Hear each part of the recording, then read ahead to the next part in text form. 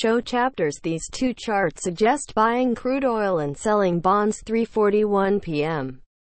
ET2. The 26th of July 2018, 1:17. Investors may want to consider unloading bonds in favor of crude oil. According to Bank of America Merrill Lynch's Paul Cianna, there are two particular charts that point to an oil breakout that could garner solid returns over the next 6 to 12 months. The firm's chief global technical strategist's first chart compares commodity prices to bond prices. You'll see that there is this big head and shoulders up here in that ratio, the firm's chief global technical strategist said Thursday on CNBC's Futures Now. Earlier this year, that ratio broke down below that neckline. But now, Cianna said, that ratio has corrected back up to the resistance pocket, a move that makes a compelling case for commodity prices to rise.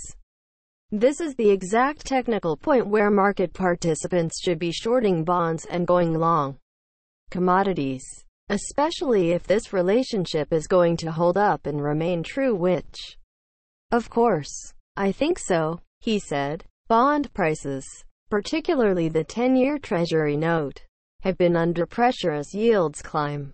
They've been facing headwinds as central banks around the world raising interest rates and ending quantitative easing programs. Cianna's second chart shows the strength of WTI, West Texas Intermediate, crude oil, even though the price has softened over the past 5 trading sessions. The commodity has rallied almost 7% over the last 6 weeks. It's now bouncing around $69 a barrel.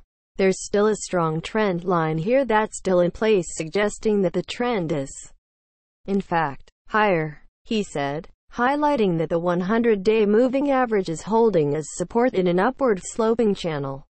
Cianna, who sees WTI accelerating into the $77s, called the current level a low-risk entry point to buy oil. Vote to see results. Total votes. Not a scientific survey. Results may not total 100% due to rounding. Disclaimer.